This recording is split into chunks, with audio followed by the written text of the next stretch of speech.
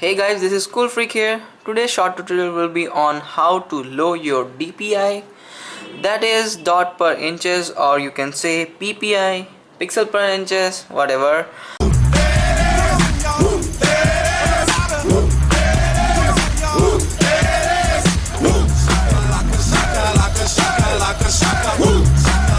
So first you need is one app is called DPI, or you can directly go here like display and font size.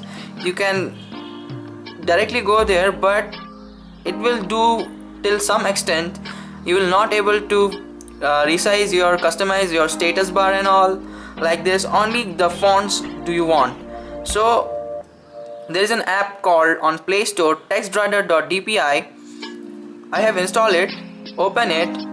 Like it will say your new DPI is 330 and current DPI is 330 either. So warning, what it does, warning, you must be rooted to make this app work. This app changes system file, make backup before using it, blah blah blah blah blah. Get it? So if you need to change your DPI smaller, like you can see my custom fonts right now. After that it is set to 330. Now you can set, like for example, you can set to 280. Give a try, give apply. Are you sure you want to change DPI? Yes. So it has grant one shell permission from super user. After that, reboot your system, it will reboot it. After that you can see the magic of this app. Wait until it's reboot successfully. Right now I am on CR Droid ROM.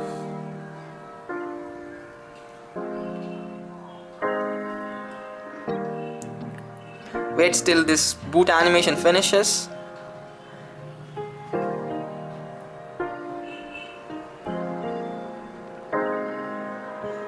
You can see the changes here, guys.